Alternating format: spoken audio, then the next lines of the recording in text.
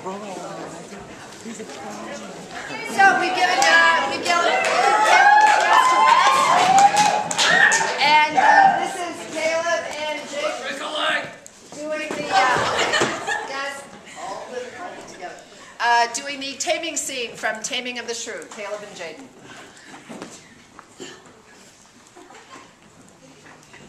I shall attend her here and woo her with some spirit when she comes. And here she comes. And now, Truchio, speak.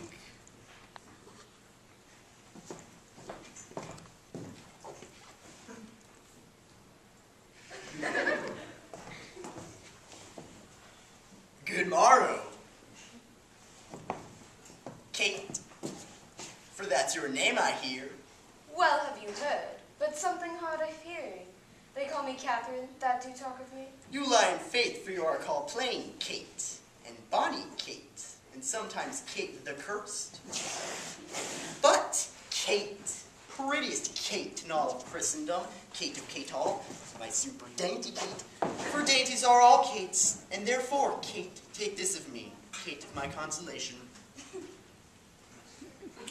Hearing thy mildest praise in every town, thy virtue spoke of and thy beauty sounded, yet not so deeply as to thee belongs. Myself am moved to woo thee for my wife. Moved? In good time. Let him that moved you hither remove you hence. I knew you at the first you removed. Why, what's immovable? Join stool. Thou hast hit it. Come sit on me. As some made to bear, and so are you. Women are made to bear, and so are you. No such jade as you, if me you mean. Alas, good Kate, I will not burn thee for knowing thee to be but young and light. Too light for such a swain as you to catch. And yet as heavy as my weight should be. Should buzz. Well ta'en like a buzzard. Oh, slow-winged turtle, shall a buzzard take thee? I for a turtle as he takes a buzzard. Come, you wasp, by faith you are too angry. If I be waspish, best beware my sting. My remedy's then to pluck it out. I, if the fool could find where it lies. Who knows not what a wasp does wear his sting?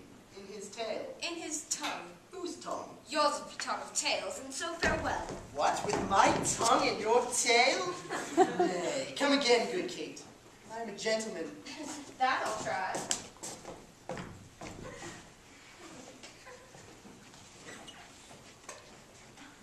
I swear, I'll cuff you if you strike again.